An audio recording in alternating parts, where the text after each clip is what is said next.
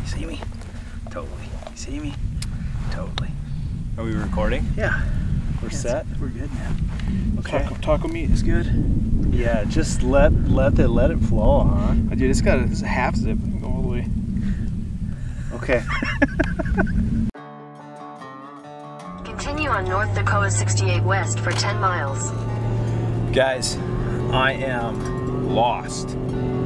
Like lost. I'm meeting Mike Anderson out here at the Badlands. We are going to be doing some mule deer hunting. I recommend not showing up into the middle of some nowhere public land at midnight.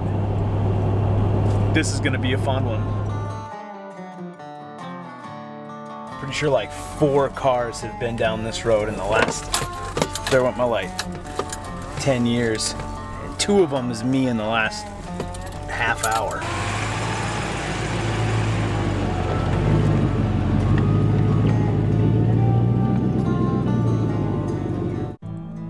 It's always an adventure when you hunt somewhere new for the first time. And you add in a partner you've never had before and you've got the makings for a memorable trip. Or one you just can't wait to forget. I guess time will tell. Every hunt seems to start off with that sense of optimism. That what's over the next hill mindset that makes you feel like you can jump over any obstacle.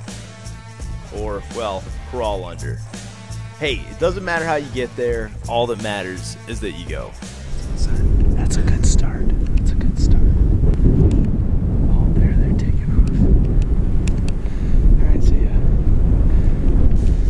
And I'll tell you one thing that's for sure, seeing our first deer within a quarter mile of the truck really raises our optimism. Things are starting exactly how we'd hoped.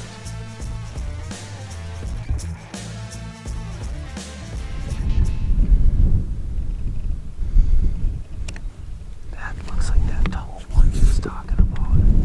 We got a nice 3x3 over across the hill. Mike is, where's he at? There he is. Getting some video. I'm gonna sneak up by him and try to get some too. And we're gonna make a plan on this deer.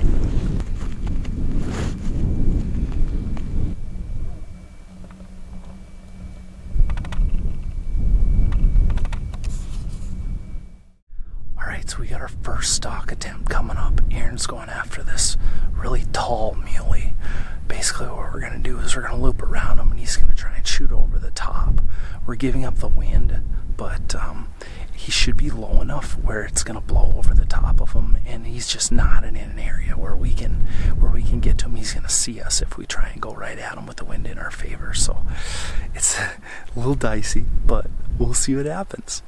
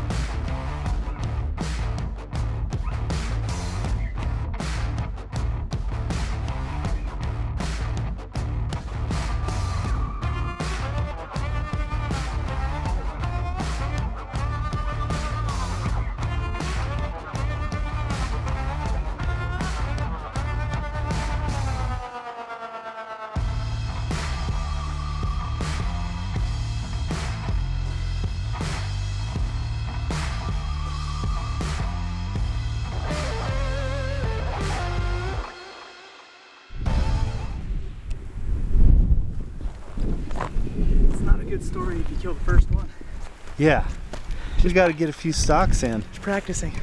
You got close. Dude, I was cliffed out, and a Forky was like, unless it's that bush away, and I'm like, I had it ranged at 35, and he just kind of bounced through it. Couldn't see him. That was fun. Could you see him the whole time? I could watch him the whole time. Oh, dude, that's devastating. Yep. Oh, it's okay. It means we can kill another one. Yep. That was fun to watch, though. Yeah, I'm excited to watch you do it, but you actually should shoot one. Like, want a reason to get in shape? Climb up the hills. That's a reason to get in shape. This is fun. As the day moved on, the disappointment of the first blown stalk really started to set in. And as the hours passed by, the North Dakota wind made it all but impossible to sit on top of the hills of glass. So, we decided our only other option was to get down in the valley and put some miles on our boots.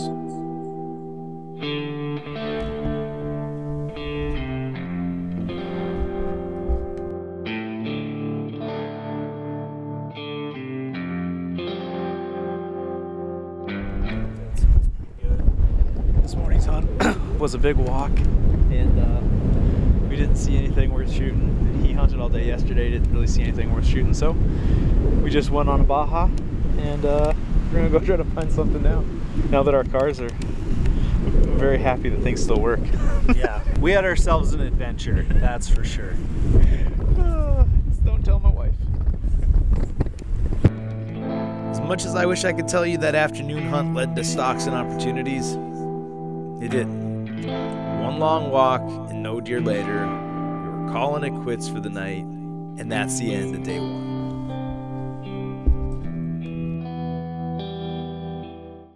Well, guys, that's the end of the first day. It's my first day. Mike's been out for 2 days. Saw a bunch of does. No nice bucks. A couple small bucks. I found 2 sheds, so we're not going home empty-handed. Going back to camp to have some supper, hanging out, and then we'll make a game plan for tomorrow. Day 2 seemed like the perfect combination of optimism and muscle soreness. It was a feeling that said, yeah, sure, you put some work in yesterday, but that doesn't matter today. The deer do this sort of thing every day, so if you want a chance at them, you better lace up those boots and get on the move.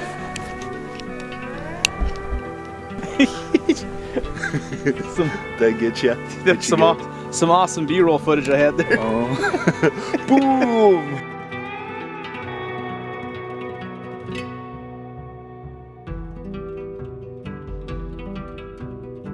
Okay, so yesterday got this close, 95% of the way through a stalk, and I'm sure you saw that already, and I kind of blew it, but it was awesome. Today we are going somewhere way over there, away from anywhere we've been yesterday, and trying to put our eyes on some new ground because just didn't see any big bucks yesterday, so today's gonna be the day. The western North Dakota landscape can get pretty rugged, and it gets there in a hurry. Hunting it is pretty simple. You move, you glass. You move, you glass some more. And if that doesn't work, you move and you glass some more. In the words of Teddy Roosevelt, the Badlands do not seem to belong to this earth. But that's no matter. When you don't find a deer in one valley, you move on to the next.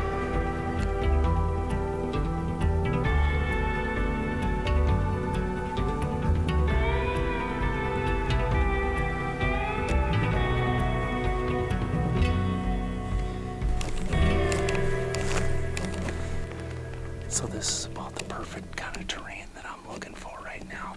We just got past some nasty break stuff, and we're getting into this kind of rolling hills on the top.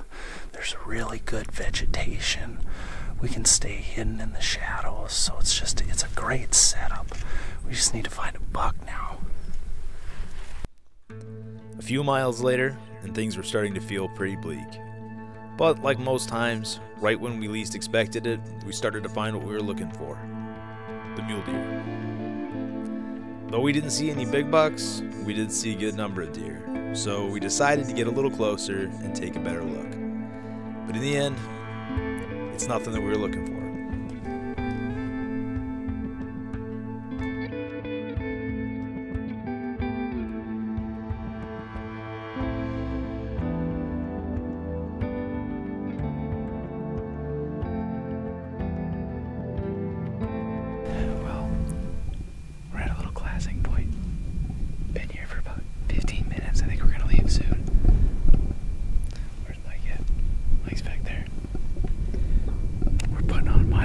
this weekend, boys.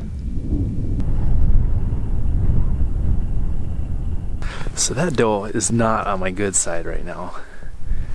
She was there this whole time. We were glassing this knob, and she was right there.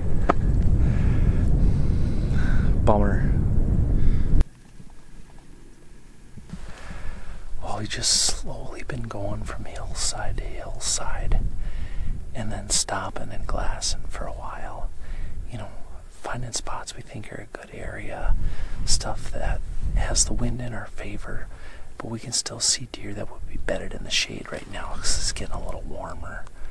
You know, the theory's there. We just need to find a deer to cooperate with us, which hasn't been easy, has it?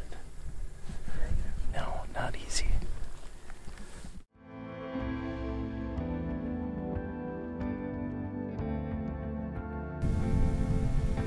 A lot of country here. Not seeing any deer at the moment though. We gotta get ourselves to a spot where we can find them shaded. It's getting a little bit later in the day, so they're likely gonna be going back to bed right now. Beautiful spot, but no targets in front of us. And just when it was starting to feel like time to go home, our luck shifted. And mule deer do what mule deer do. We just show up out of nowhere. Yeah, dude. That third one down is nice.